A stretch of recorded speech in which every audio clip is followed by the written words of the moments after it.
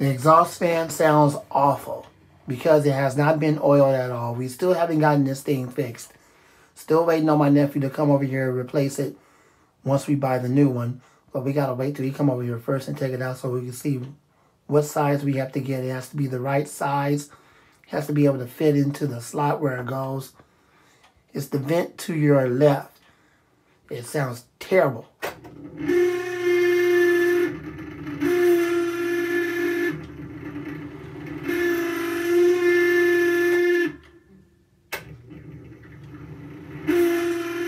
See, it wants to run, but because it's not oiled properly,